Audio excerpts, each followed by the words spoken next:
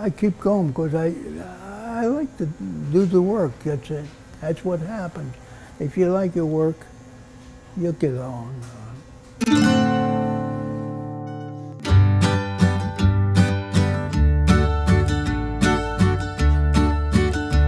My name is Anthony Mancinelli.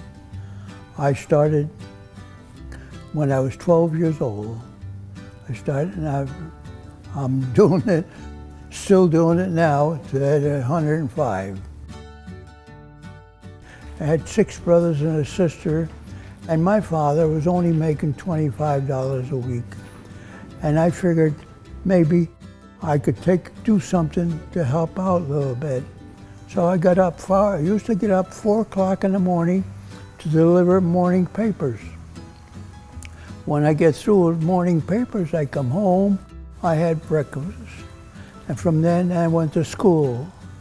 After school, I delivered afternoon papers to make extra money.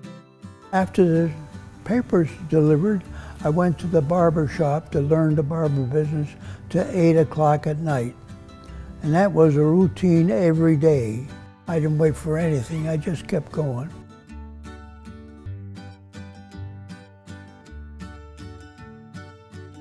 Somebody wanted to sell a barber shop. I went there and bought a barber shop out. I was only 20 years old. I had my first barber shop. It was cheap in those days because your haircut was 15 cents and 10 cents for a shave. It was haircut and shave for 25 cents. And of course, different styles came. It come to time, girls as well as boys used to get the same type of a haircut, what they used to call Buster Brown. It was just a haircut that you cut straight across, that's all.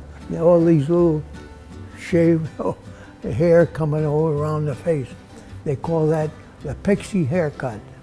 With longer hair, and I used to call it the shag haircut. I don't know if you know that or not. I done that too. They cut different now. Everyone wants it short. Everybody wants clippers, so clippers, take it off.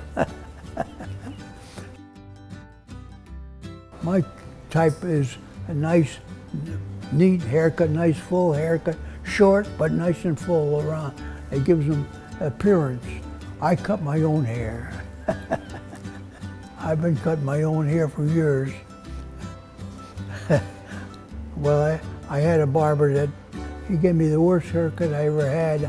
I said, after that, I'm cutting my own hair.